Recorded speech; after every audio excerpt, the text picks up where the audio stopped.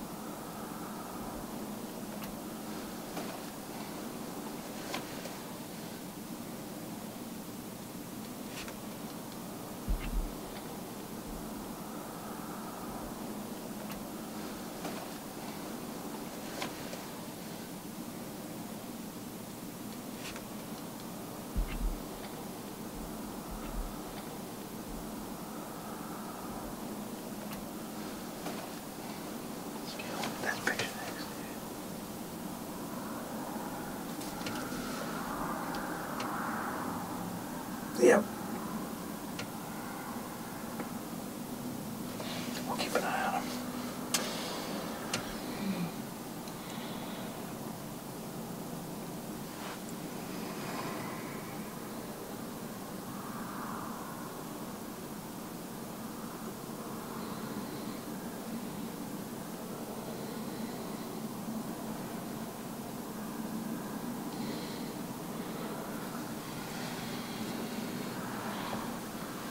He's about to jump the fence. Is that our wide 9, a 3-year-old 9? I think it is. Oh, we haven't seen it forever.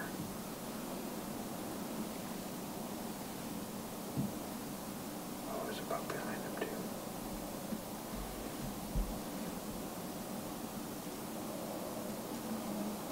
There's a wide splayed out deer.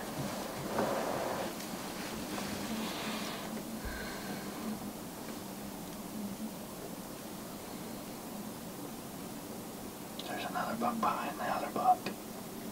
They're just piling out. Man, that's a wide splayed out deer.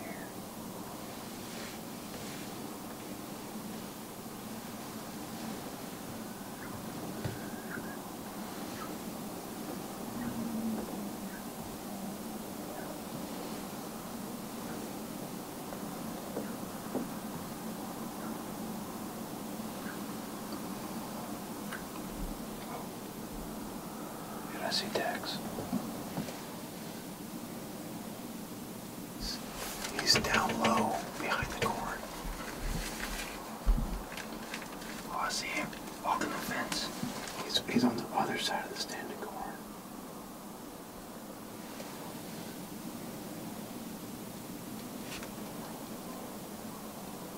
going. He's following those does to the turnips. Yep.